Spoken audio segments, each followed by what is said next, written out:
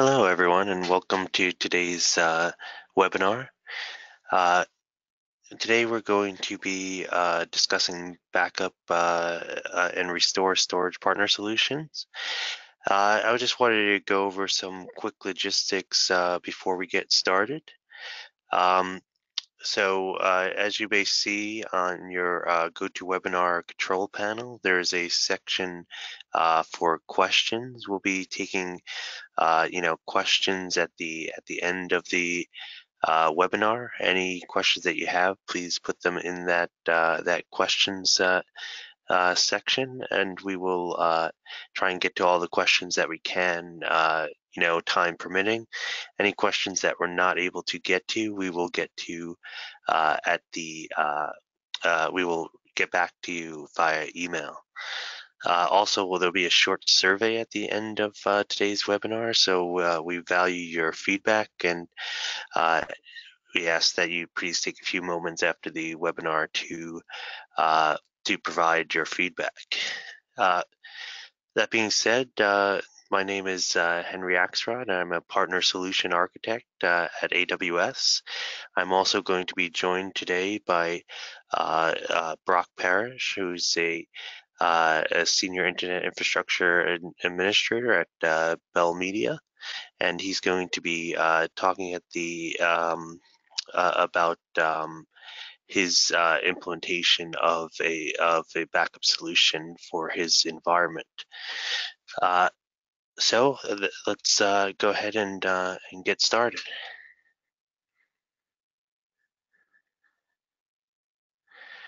So really quick, I just wanted to mention for those who are not familiar with the Amazon Partner Network, AWS has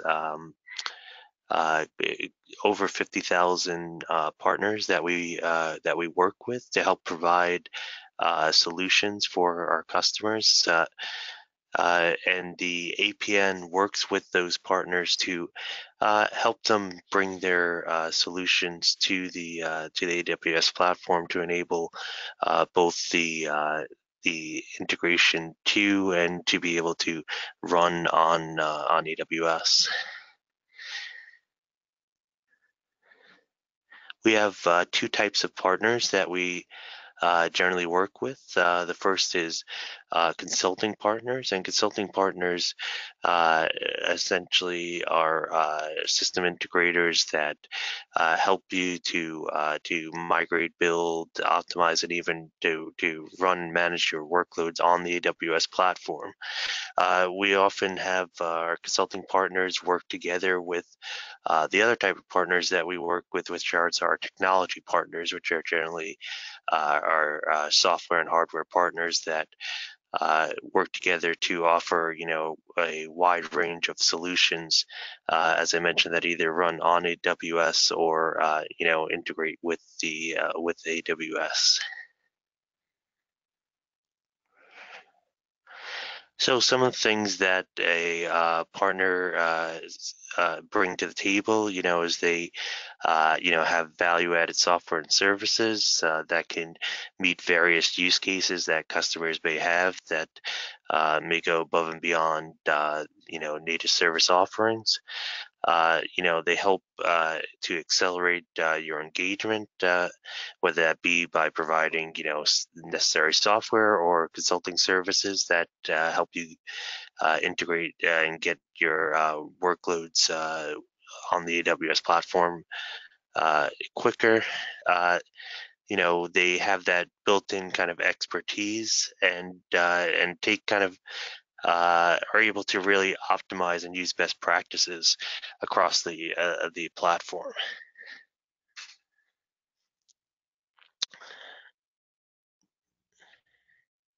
Now, in specifically in the storage area, which is what we're going to be focusing on today, we have four main use cases.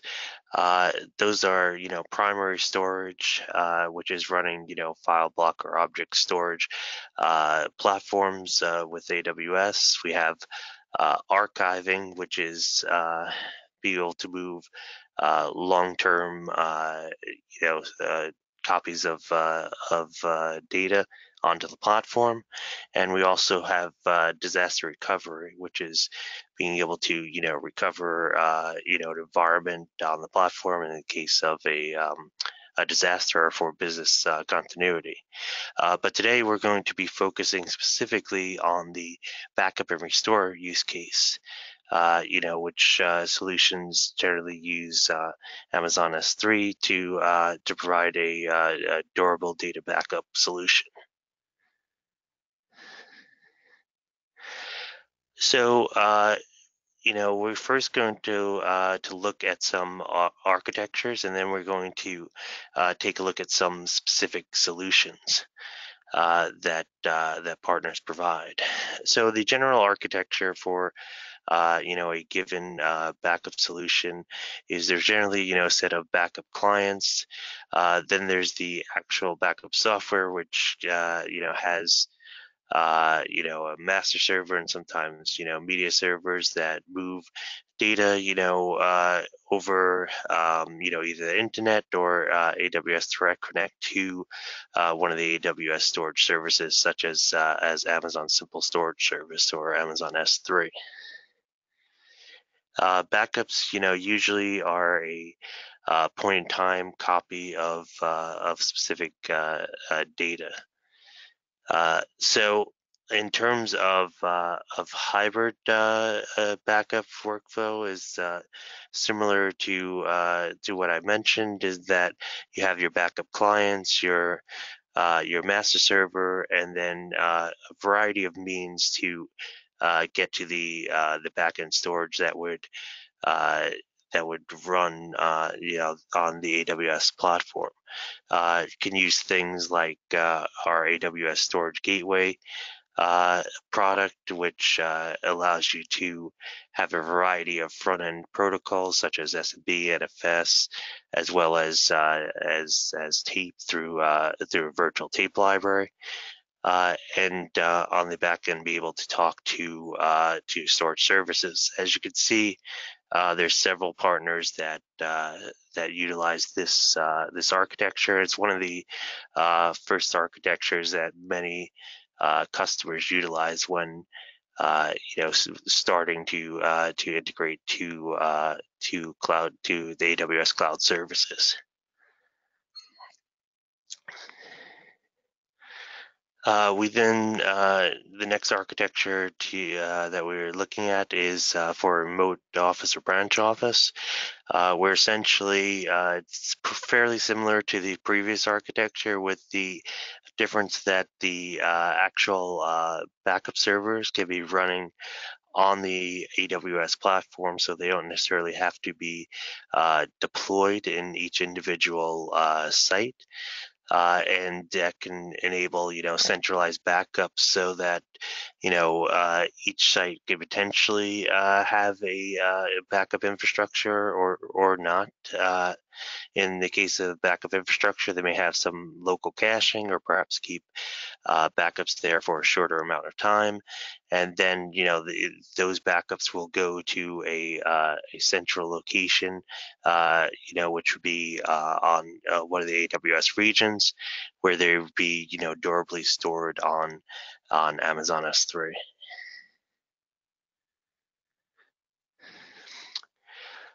This next architecture is a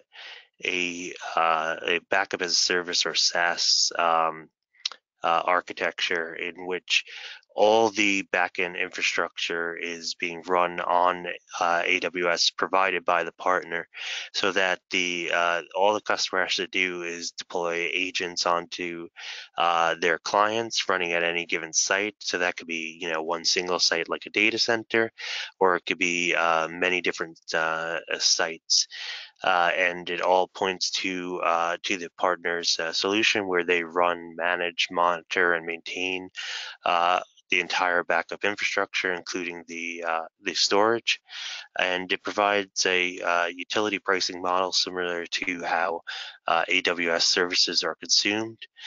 So the main partner that we work with, in this architecture is Druva. And the Next architecture here is a architecture for backing up within the cloud. So, and this is the last architecture we're looking at, which is essentially if all your instances or some of your workloads are already within AWS and you want to back those workloads up. The Many of the partner solutions that we're going to be looking at have the ability to run completely in the AWS cloud and to back up, instances or virtual machines that are running uh, within the AWS cloud. So, as I mentioned earlier, AWS has many different storage services. Here's a look at just some of the storage services. This is not by any means a comprehensive list, but just to give you an idea of some of the different service offerings that AWS has. As you can see, we have offerings for object block and file storage.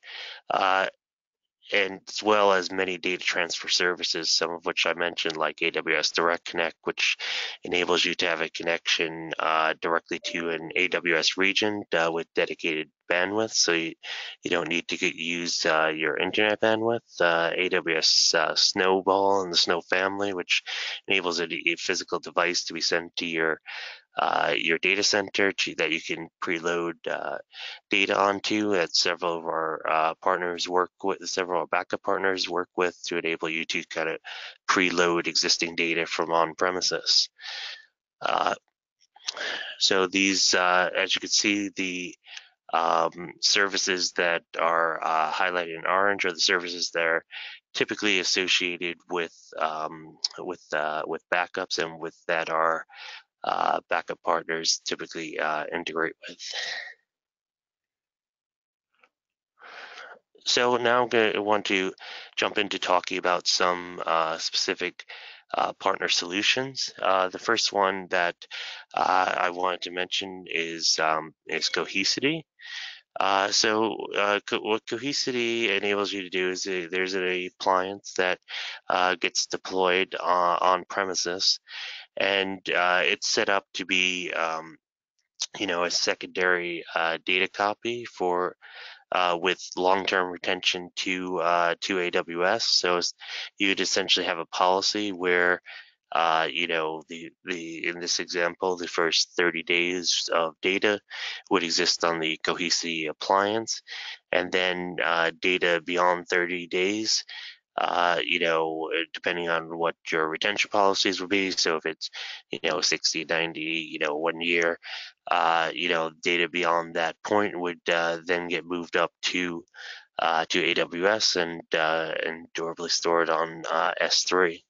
It enables, encryption, deduplication, and compression of that data, so you save on overall cost. And it allows you to get very granular on the recovery of whether that's down to a specific virtual machine or even a specific file on a virtual machine.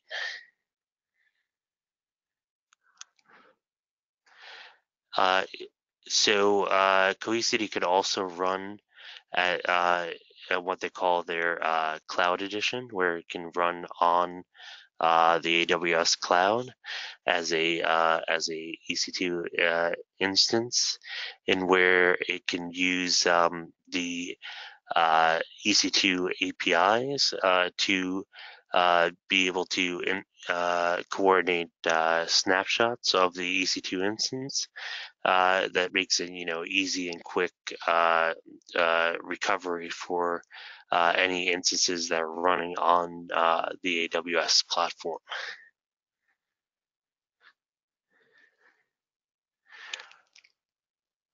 So a few customers that have implemented Cohesity. The first one is the San Francisco Giants baseball team. It's many may know, this is an American Major League Baseball team, and they had a pretty large amount of data. They have about 125 terabytes of data, which they expect to actually double on a year-over-year basis.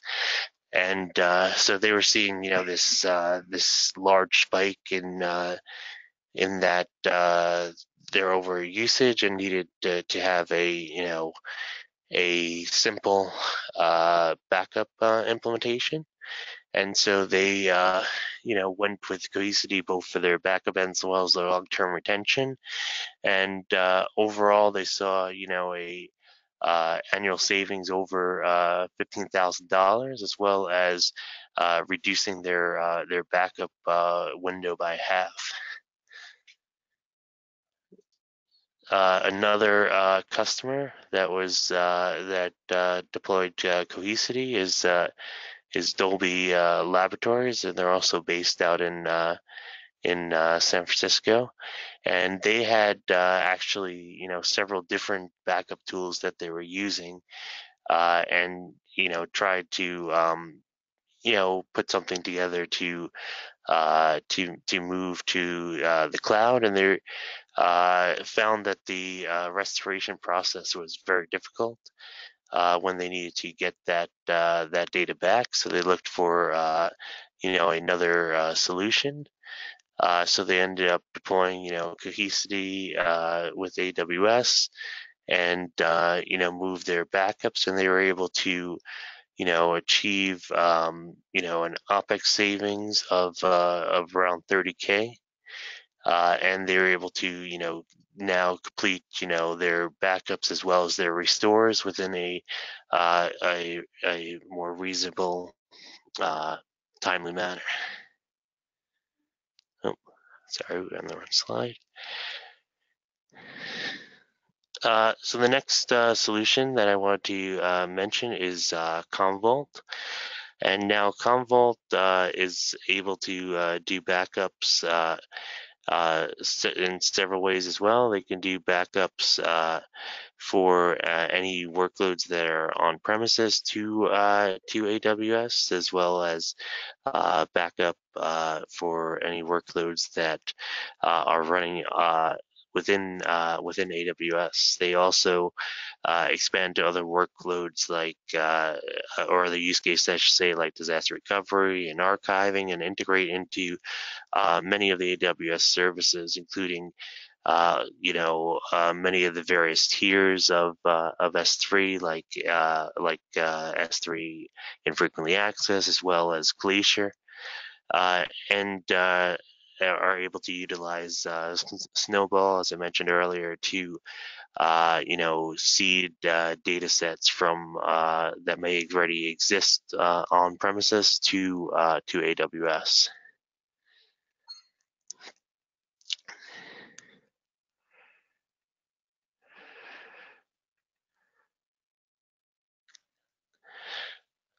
So one of the customers utilizing Commvault and AWS is the Millennium Challenge Corporation, who is essentially a foreign aid agency, and they originally had a different cloud solution. They decided they wanted to move to AWS, and had a backup solution that worked very well with AWS, because they wanted to essentially modernize how they handled their infrastructure, as well as their business continuity and disaster recovery. So they decided to implement Commvault and AWS, and they were able to see a 25% reduction in their storage that they needed for backups that they had.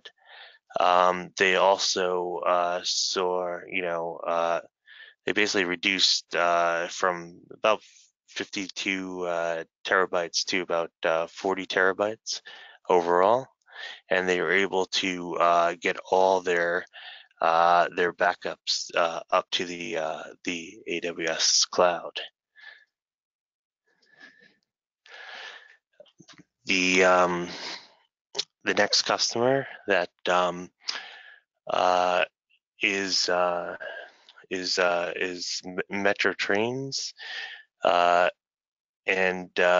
they are out of Australia, and they had an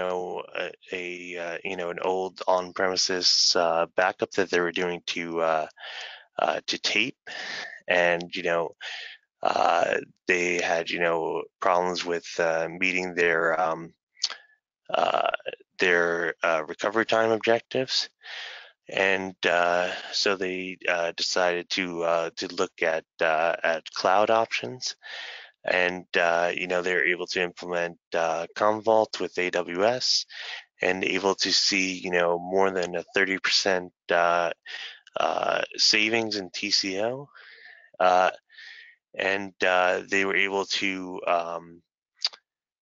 significantly reduce the time that they would have to provision, the storage actually for backups, which would take them a significant amount of time, from literally, months down to hours, right? Um, since they're able to utilize S3 and have, the ability to scale to meet whatever their, to meet their needs. And their recall times, or their RTO, also reduced down from days to just minutes.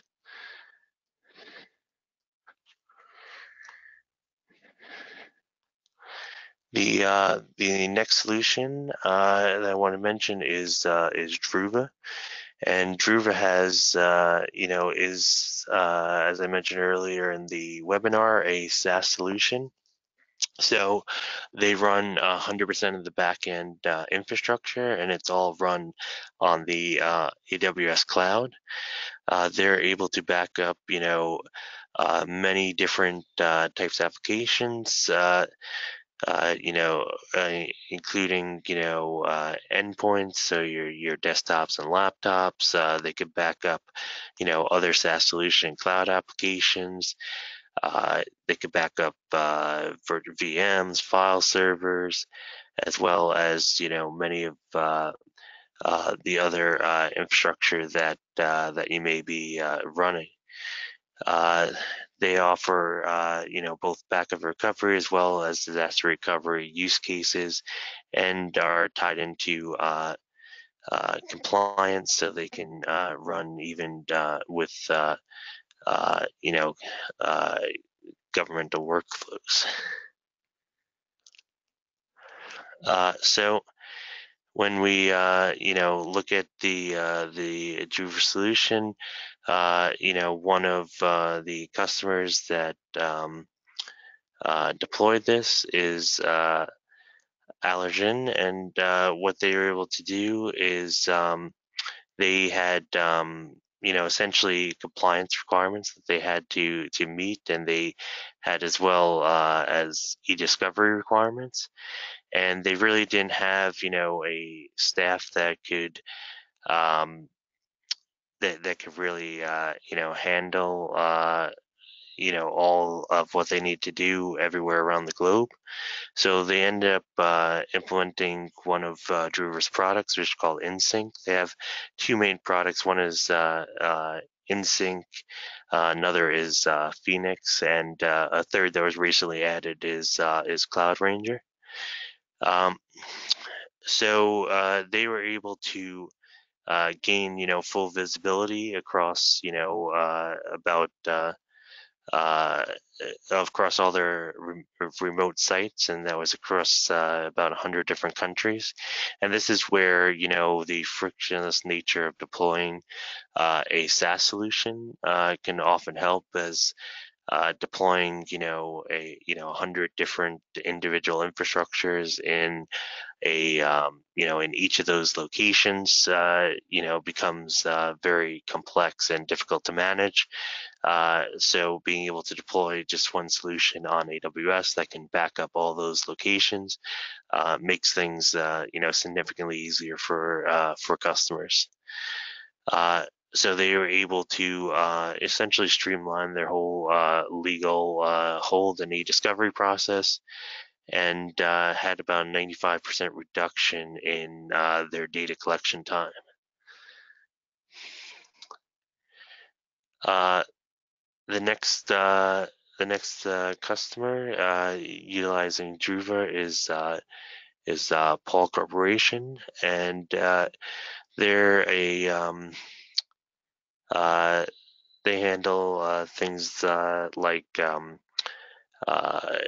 water filtration, separation, purification, providing both equipment and services.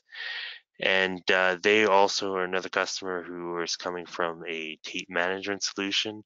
Many customers, who are using traditional on-premises backup are utilizing tape in one form or another, and finding it, very very complex to manage, and difficult to provide, SLAs around recovery time objectives.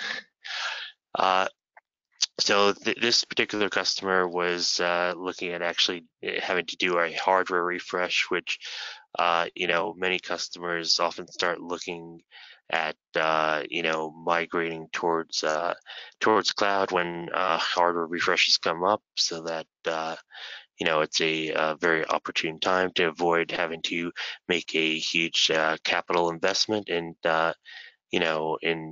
things like tape libraries. So they were able to deploy the Druva Phoenix product in this case, which is around backing up things like servers, as opposed to InSync, which focuses more on endpoints.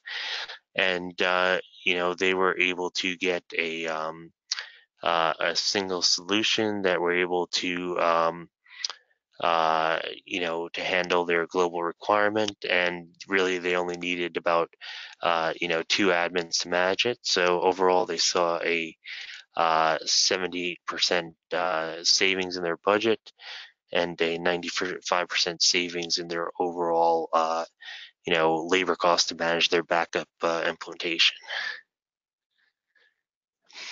The next solution that I wanted to quickly talk about is Rubrik. And Rubrik provides a solution where, again, there's an appliance that is deployed on the customer site. Either a physical appliance on premises, or it can be deployed on the AWS platform. It integrates with backing up many different types of applications, and has a policy engine to determine, when to back up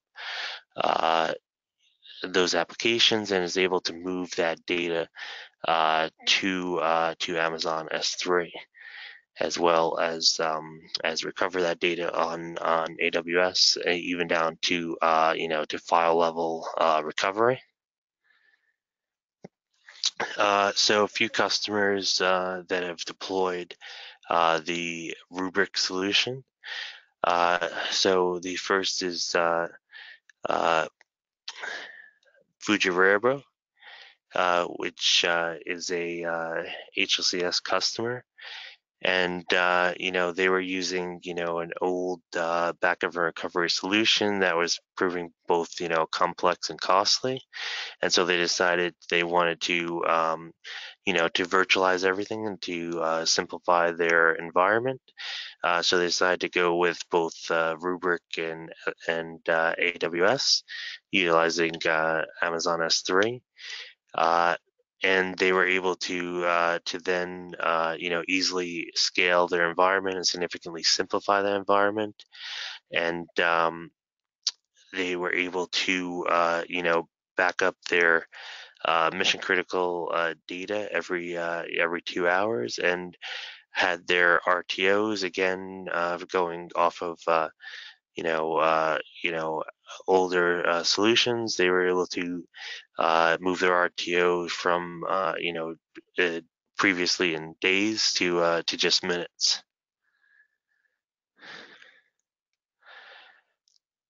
So the next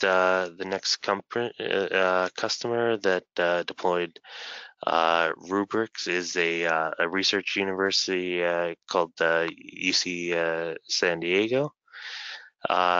And they were using again an old backup recovery solution, and they had issues getting the RTOs, the recovery time that they were looking for ultimately, as well as having difficulties managing a more complex solution. So they decided to implement Rubrik, and they were able to see significantly faster restores of their VMs, going down to less than 30 minutes from previous over 5 hours, as well as significant time savings in actually managing the solution. So it enabled significant simplification of the solution for them.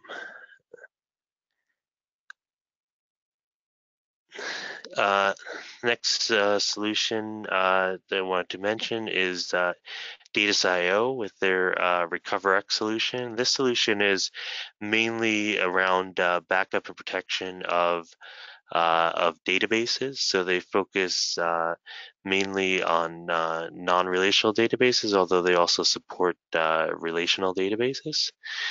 And they're able to provide,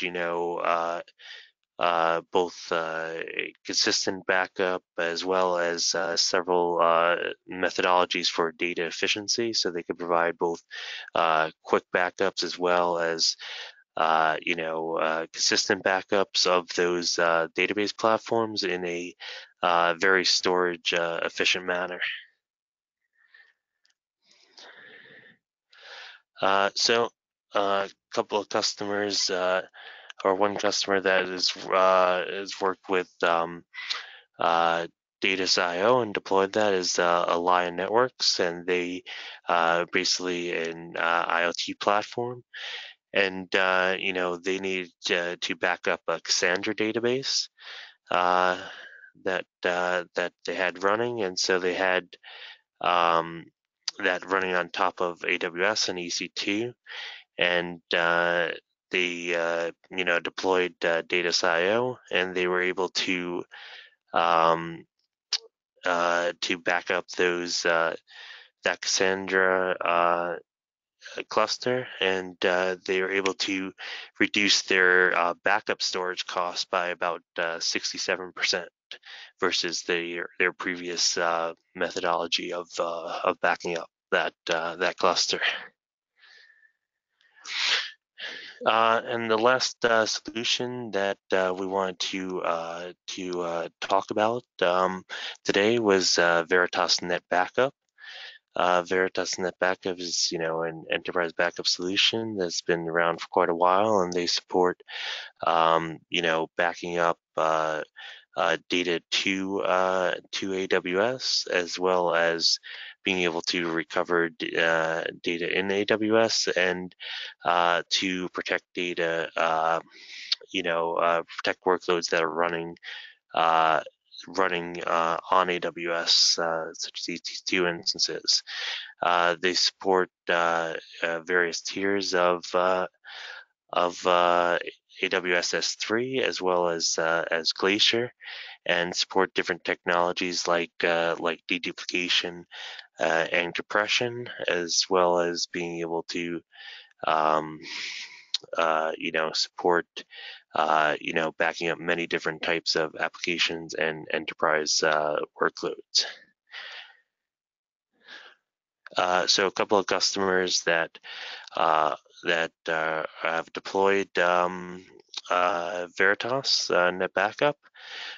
So the first company here is Swire, and they're basically in food production distribution, and they wanted to essentially improve their business continuity and be able to protect their critical data. So they wanted Net Backup to protect their SAP environment as well as their databases and virtual machines. So they ended up deploying a solution, and were able to gain that business continuity that they're looking for, and while getting also that a full data protection solution, which enabled them to kind of transform their IT to cloud-based solution. The next customer is CIMC, which is a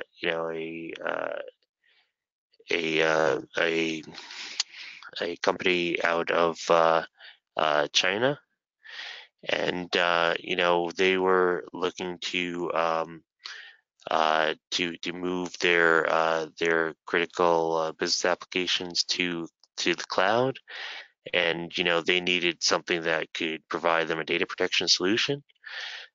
So they ended up deploying a Veritas Net Backup appliance in their data center, and as well as a cloud-based instance of Net Backup, and they were able to satisfy their DR requirements and improve their efficiency with data protection.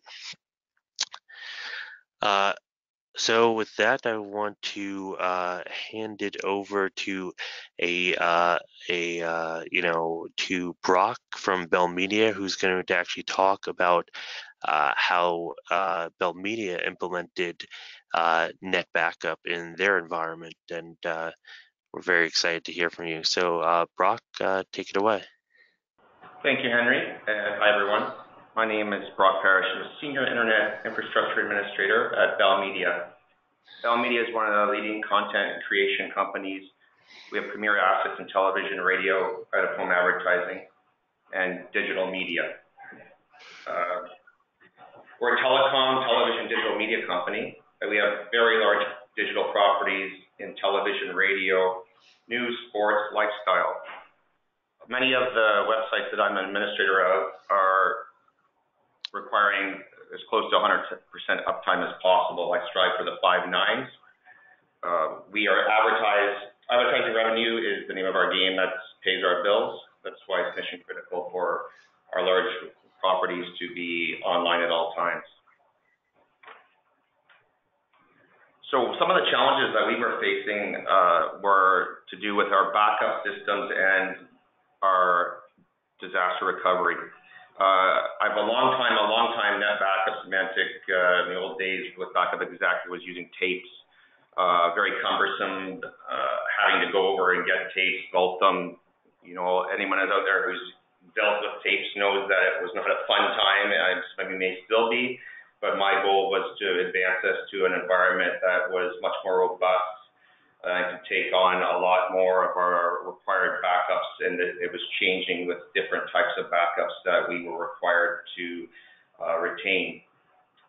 So our system was going then, we were looking at leaving our tape environment and our Backup Exact environment and moving over to Net Backup. And that was, the focus then was to have 2 5230 Net Backup appliances with 40 terabytes each with SSDs rather than obviously tapes. Initially, I had both these appliances and the storage on-prem in one location in Toronto.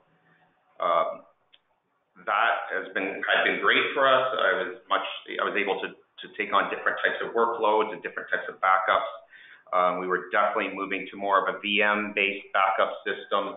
I was virtualizing my environment, going to vCenter, and the demands and requirements was to back up and be able to restore those VMs very quickly. And in a safe environment, that just wasn't going to be possible for me. So going to 250, 230 appliances with 40 terabytes each is able to change those workloads, both VMs, we're talking databases, MS SQL, MySQL.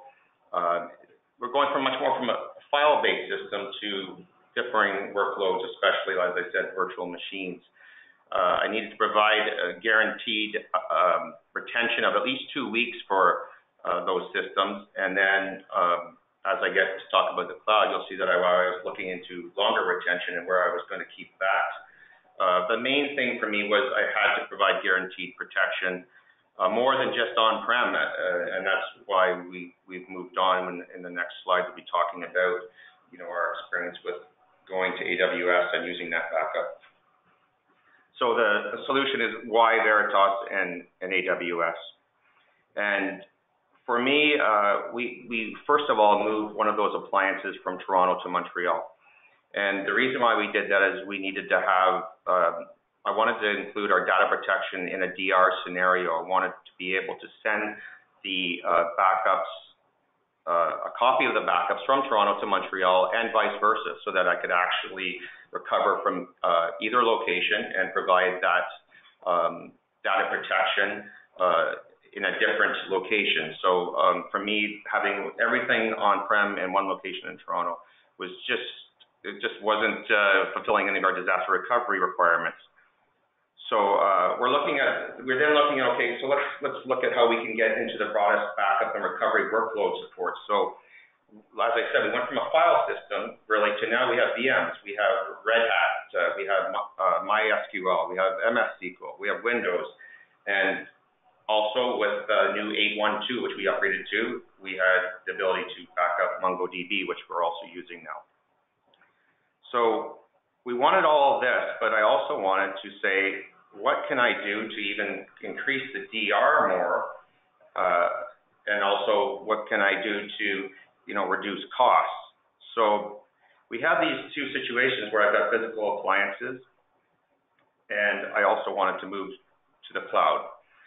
So 812 we upgraded to, and it has two features that have changed everything for me, and the company now is saving money as well. We looked into 812 mainly for the feature of Cloud Catalyst and Cloud Point. So Cloud Catalyst, we have in AWS already, I have an S3 bucket. That S3 bucket, I'm setting mission critical VMs to that I want to retain for longer than my 2-week retention span. So that bucket is 10 terabytes, or was 10 terabytes before I introduced Cloud Catalyst and 812 into my environment with NetBackup. Already that 10 terabytes has gone down to 3 terabytes. And the reason being is Cloud Catalyst gives me the ability to deduplicate to the cloud. So before I'm sending 10 terabytes every week to the cloud from my on-prem environment. And we all know how costly that can be.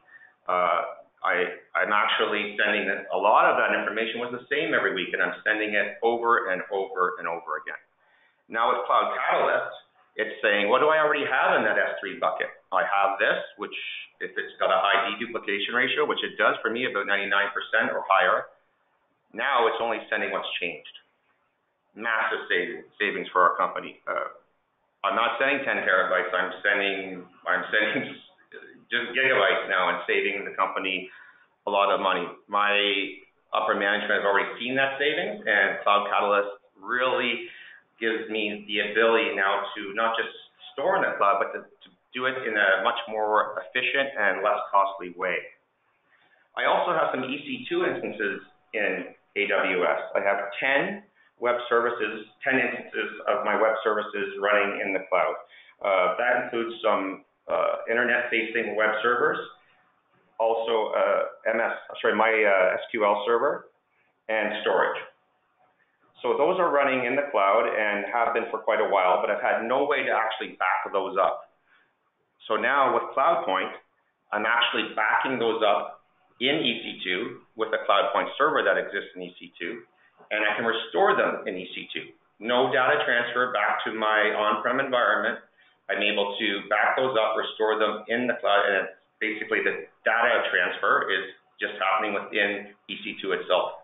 Great savings, gives me that data protection that I had to have for those EC2 instances that I didn't have before CloudPoint came around. So there's another instance of what I've given myself now is I'm saving in the cloud with my S3 bucket, and I'm also now able to back up and restore my essential EC2 services that I was not able to before.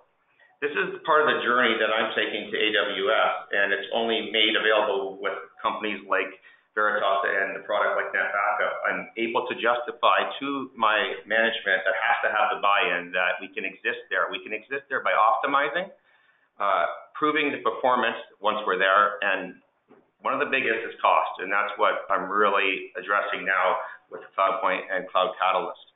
So as I move into the cloud and have more essential services, now I have that protection that I had on-prem before. So that is great, and I get to control all this through a new UX that NetBackup 8.1.2 provides. This new UX is web-based, it's not a Java console.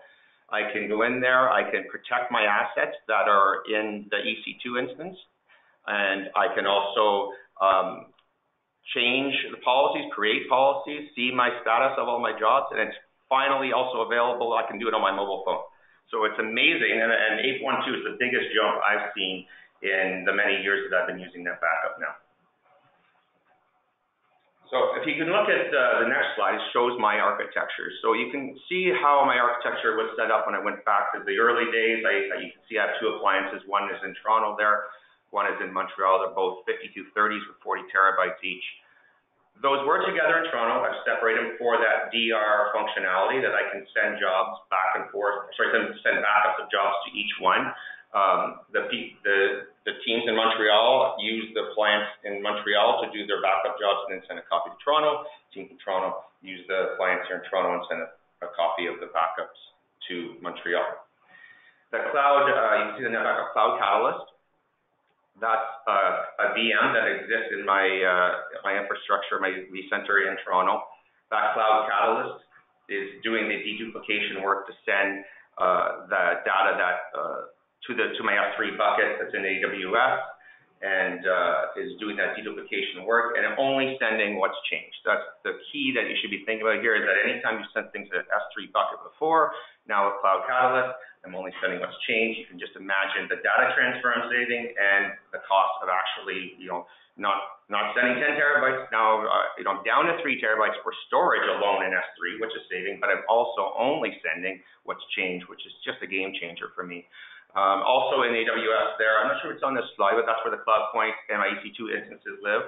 And that CloudPoint server backs up the 10 instances that I have in EC2. It does communicate to my server just for running jobs and communication, kind of like the brains of the operation with my NetBackup on-prem, but there's no data transfer going on there. It's very little. The on-prem appliance is just kind of telling CloudPoint, interacting with CloudPoint through the new UX, but very little data transfer. It's really just telling CloudPoint what to do. There's the policy, I want you to do this. It's not a lot of data transfer, and that's really what I'm trying to avoid here. I'm trying to make sure that I can live in the cloud for a very lower cost than before. And we do have to look at, as we go to the cloud, what's performance are we gaining, and that's to do with your optimization between on-prem and deciding what applications are best served in the cloud. This is the challenge all of us are going to have to go to the cloud, is to find out what applications should live there. Like, not everything is going to live there immediately, because maybe there's some reasons to have on-prem, but as we go to the cloud, we have to look at optimization, performance, and cost. So I guess the overview is what we're looking at here.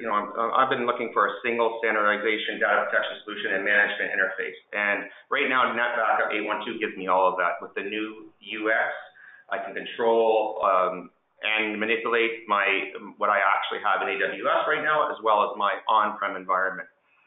Above all, 8.1.2 is with the reduced cloud network ingress traffic and associated backup storage consumption that I've saved. I say over 90%. It's definitely, if you look at my Cloud Catalyst, I'm 10 to 3 terabytes. Now, that is growing smaller every day, not growing the other way. As it has more and more information there that it isn't changing, that 3 terabytes is reducing, thanks to Cloud Catalyst and deduplication, saving the company a lot of money. CloudPoint, new feature that I didn't have before. I had these instances in EC2 and I wasn't backing them up, and that worries me. For DR, I have to have everything backed up and to be able to restore that VM instantly. If I can't get that VM up quickly, we have sites down, revenue loss. So we have all those features, and one really, I have to talk about the sexy feature that I've been using recently is Amazon Alexa. So I'm an early adopter with NetBackup.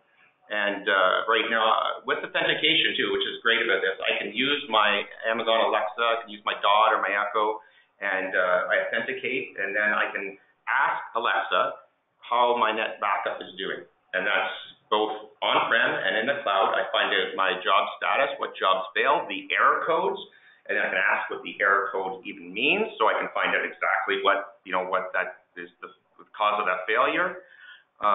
And the best part for me was really cool, and this is the future of I think, any assistance, any voice assistance, is that I can command Alexa to change the environment. So I can ask it to, I'll ask how many unprotected assets do I have in AWS, and it'll say, out of my 10, say 6 are unprotected. Then she will ask me, would you like to protect those assets? And I say yes. And those assets, all 10 of them are then protected. I can go into the web UX and actually refresh it, and I would see it actually change my environment. And as much as it's great this type of information, which is very helpful for me, the future is being able to change your environment through voice assistance. So that's just a really sexy feature, but to be honest with you, I can see it moving forward, very useful in my daily life. So I guess overall, 812 is a game changer for me. It's been a massive improvement, and then it makes I want one day my whole infrastructure to be in AWS. That's a big ask. I'm going to take some time, but these are the type of tools that have helped me on my journey to get all my infrastructure in AWS. So thanks for having me today, and thanks, Henry. All right, thank you very much, Brock, and that was a great story. We're very glad to hear how you're using NetBackup and AWS, and I'm sure many people will be excited to hear about the early adapter program for Alexa for Business with NetBackup. And if anyone is currently using NetBackup is interested in that, please reach out to your NetBackup account manager or your Veritas account manager to find out more details about that. So just a few additional resources I wanted to mention.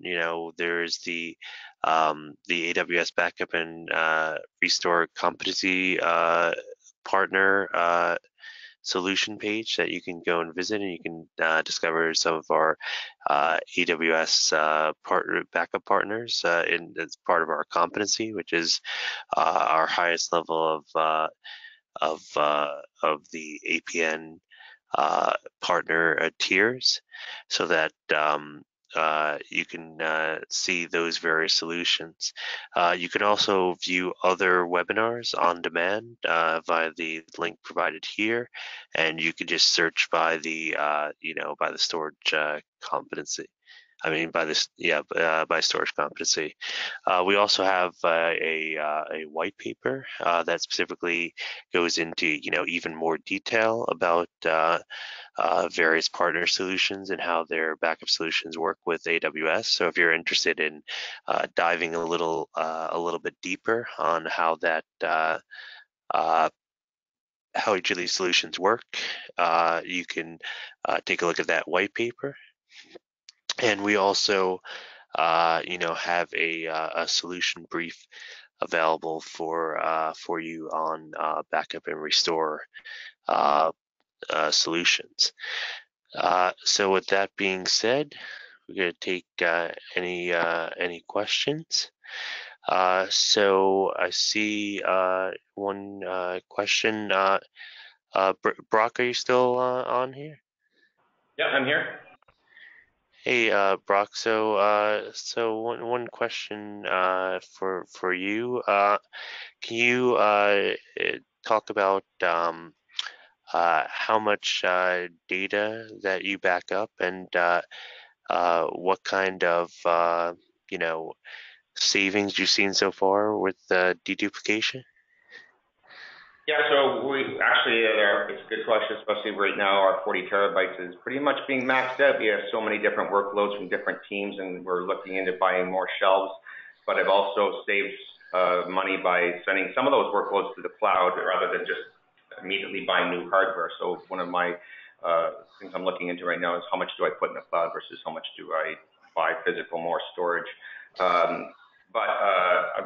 We've been pretty early sending things to the S3 with Cloud Catalyst, but like I said, I've already reduced that 10 to 3 terabytes. I'm waiting for the bill, but I'm anticipating saving, upwards of thousands a month is what I'm looking at now. I don't know the exact number, but I know it's significant. I know that my manager has already come up to me and asked, he said, if the credit card bill's smaller, is everything okay? So that's a positive sign for me. It's definitely, I see thousands for us over month to month and actually increasing as that bucket gets smaller. That the Cloud Catalyst is the real savings dollar-wise there.